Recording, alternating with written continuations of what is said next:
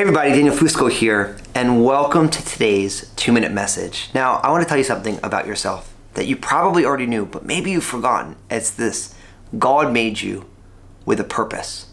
Listen, everything God does has purpose infused in it. God never does anything by chance. Nothing is ever by happenstance.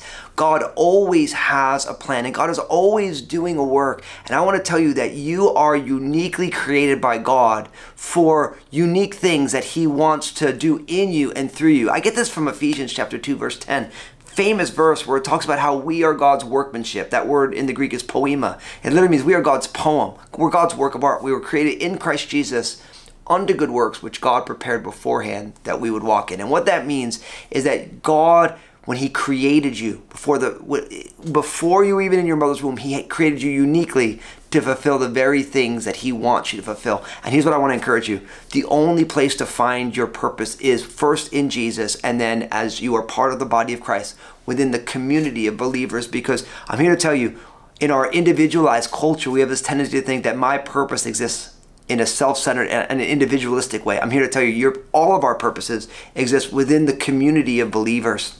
And so I really want to encourage you to take that step and step on into a local church and begin to exercise those gifts. We're all growing. So there's no perfect church. There's only a perfect Savior. But I'm here to tell you, God wants to use you for the very purposes He created you, and it happens within the context of church. This is what we do. I want you to share this message because I want everyone who you know to know that God created them with purpose and where that purpose can be discovered. And in the comment section, I want you to talk a little bit about your journey in discovering God's purpose for your life. And even if you're like, yeah, I'm not really so sure yet, or I thought it was this, listen, we're all in that process of discovery, but the key is to be on the journey because God wants to do a work in and through each one of our lives. So I can't wait to read all those accounts, and God bless you today.